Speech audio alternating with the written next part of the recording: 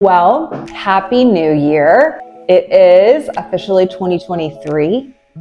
And here I am as the market turns with Melanie Hunt. I'm going to bring you your December 2022 market stats for the metro Atlanta area.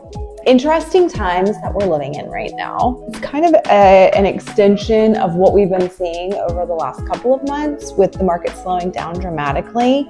However, supply is still staying extremely low. So we're not seeing a major dip in prices because demand is kind of still hovering, but the supply of listings is come down dramatically to match that. So here we go. Total homes for sale last month, we had 15,965. That's up 45% year over year. And then we had only 5,399 listings hit the market last month, in the month of December. That's down 27% year over year. That's probably the lowest number of new listings in a December, maybe since like 2012 or 2013. I'd have to go back and look exactly, but it's extremely low number of listings. Pendings, we had 4,088 homes go pending last month. That's down 38% year over year. And then we had 4,903 homes close last month. So that's down 47% over last year. So total homes for sale is up, but new listings is down, as well as number of closings being down. So supply, we're sitting at 2.1 months of inventory right now. That is actually lower than it was last month. So last month, I think we were at 2.3 or 2.4 months of inventory. And now we're down to 2.1. That has to do with the fact that so many new listings came on the market, but there's still demand absorbing those listings that are coming on and going pending. Even in this market where we've got these interest rates that people are terrified of and the news media is scaring everybody, it's just, there's still demand. There's still demand out there. Days on market, we are up to 24 days on market. That's up a whopping 167% year over year. So that's up from 19 days on market in November. That's the median. And then the average days on market was at 39. That's up 70% year over year. It's up from 33 in November. We generally see an uptick in the days on market in December and January and February, and then they start to go back down again in the spring. Based on the uplift of activity that I've seen this week coming into the new year, or just after the new year, I feel, I'll tell you guys a little bit in my 2023 predictions, but I feel like we're gonna see a nice little boost here in the spring. List price to sales price ratio. The median list to sales price ratio was at 99.1%, and that's down just 9 basis points year over year. Last month it was 99.3, so it's just down 2 basis points. And then the average is 97.9%, which is down 2.6% year over year. Y'all, that's still a pretty high list to sales price ratio. And that really has to do with the fact that there's very little inventory and there's still a good amount of demand out there. Price per square foot in the metro, we're at $176 a square foot. That's up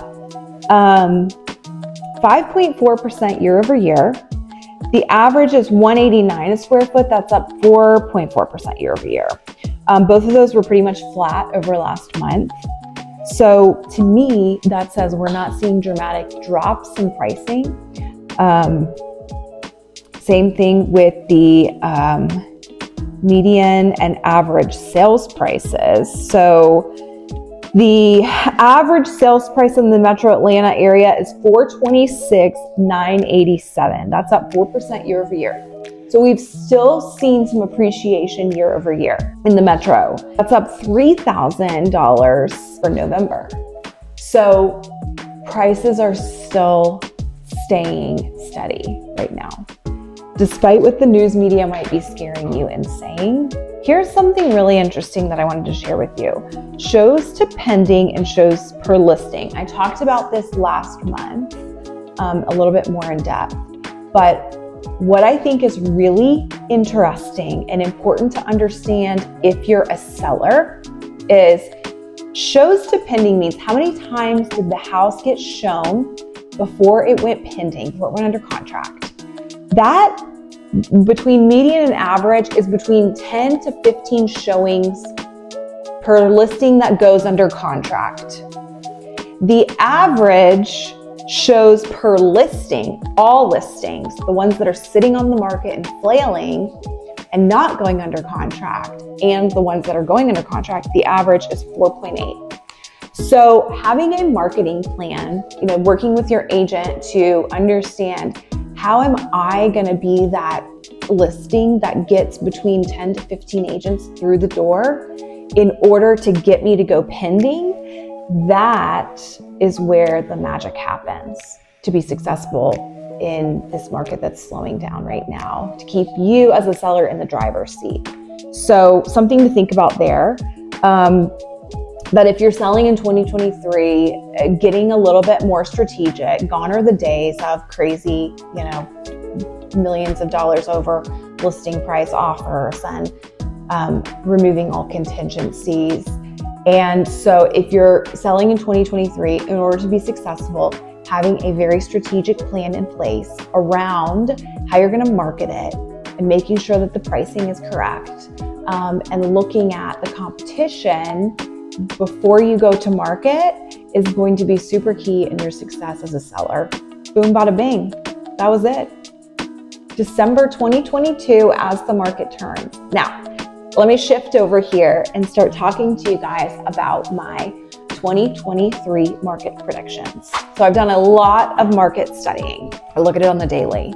I look at the national and the local news sources to make sure I'm staying up with what's both happening nationally in real estate, but also what is happening locally and hyper locally in the markets that I work, so I can advise my clients on what's coming and what maybe the best strategic moves to make are going to be. Here's my top 3 predictions. Demand will stay steady. Prices will stay flat. Buyers will be able to negotiate a little bit more. Seller success is going to be a tale of how strategic they can be with their agent, really. I think interest rates are going to be a lot less volatile than they were last year. We're going to see them kind of stay in the 6s and potentially be back down into the 5s towards the end of the year. As interest rates move lower, that brings more buyers to the table, which then will increase demand on housing.